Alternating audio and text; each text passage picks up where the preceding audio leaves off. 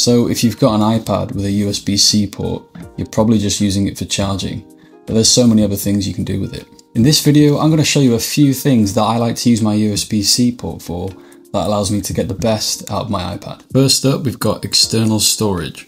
If you've ever run out of space on your iPad or just want to be able to move files around, this is a really useful tip. I use this when I want to back up large files like footage and design work, and it's also really handy just to clean things up a bit. All you need is a Type-C to USB connection, and you can either get an SSD or just a basic USB stick like I use. Another great tool with the USB-C port that you're actually listening to right now in this video is being able to connect my iPad to an external microphone.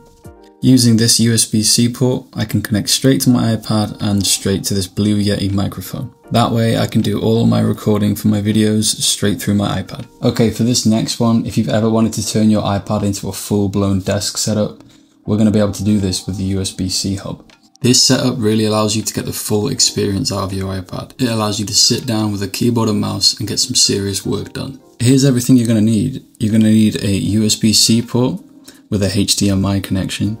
It's going to have some USB connections so you can plug in a keyboard and mouse. For your main screen for your desk setup, you're going to need an external monitor to plug into your iPad. Once you've got your external monitor connected, make sure you've got Stage Manager enabled and make sure your display for your external monitor is set to the right position as to where your iPad is located. Great thing about the USB hub that I use, I can plug in my iPad's charging cable into the USB hub.